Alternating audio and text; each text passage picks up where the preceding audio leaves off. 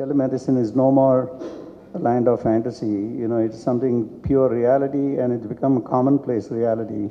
So the earlier the organizations of physicians as well as interested parties like Dr. Reddy is very much interested in IT. This would be a good combination to work with. The one point I do want to make to you is previously there was no recognition. Most of the physicians who left India to go abroad, they went as MBBS.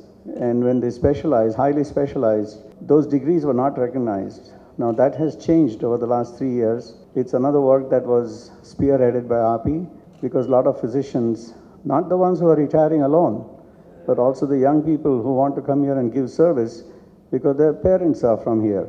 But their degrees are not recognized and couldn't be done. That has changed. And that's why they'll be more comfortable in doing this for people of India and people of Indian origin who reside in any other country.